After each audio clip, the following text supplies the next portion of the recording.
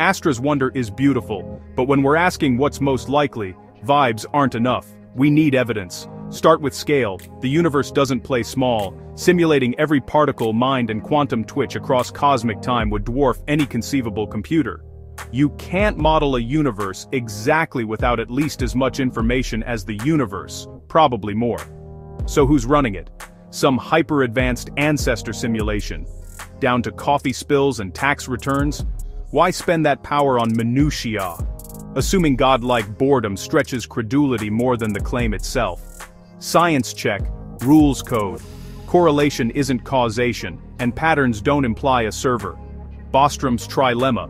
Either no sims, no interest, or we're simulated.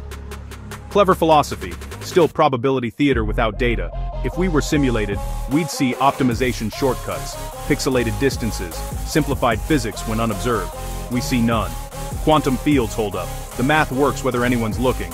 Where are the updates and patch notes? Debug logs and neutrinos. Nothing beyond noise. Choose curiosity with clarity. Let logic lead. Welcome to Team Ion.